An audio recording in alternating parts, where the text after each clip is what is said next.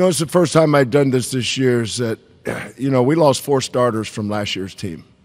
Jarris Walker, Marcus Sasser, Tramon Mark, and then a special guy in Reggie Chaney. And I hadn't mentioned Reggie other than when we watched him on film, but I brought Reggie up at halftime. I said, what would Reggie do, J1? What would Reggie do, Javier? Because I didn't think either one of those guys played very good the first half. So I asked him about Reggie. And as soon as I said it, out of the corner of my eye, I saw Jamal got really emotional. Ramon got really emotional. So that one was for Big Reg.